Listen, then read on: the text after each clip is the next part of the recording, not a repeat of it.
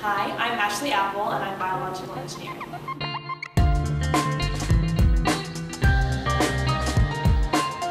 I picked biological engineering over any other engineering because I love science, but I also love math. I am wanting to study food processing engineering, so I'm looking into working in the food industry. So I'm taking a lot of bioprocess emphasis classes, and I'm actually also in some chemical engineering classes as well.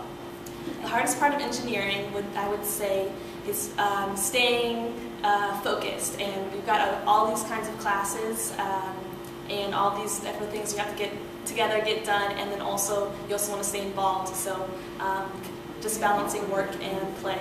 Mizzou has a lot of organizations where it's both kind of academic, so you can have that school experience in a club, or where you're working on what you're doing in class in an organization as well.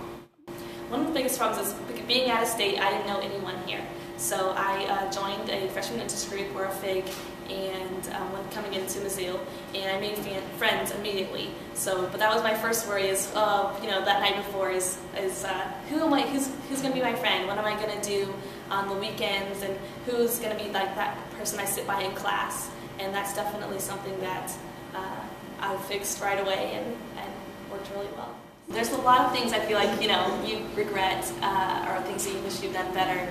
I would say that I probably would have liked to know more about the tutoring sessions that are free, that are by students, and use that more, definitely. And I feel like as a freshman I didn't use that as much as I should have, and that B could have been an A if I had spent a little bit of extra time and looked up when tutoring was.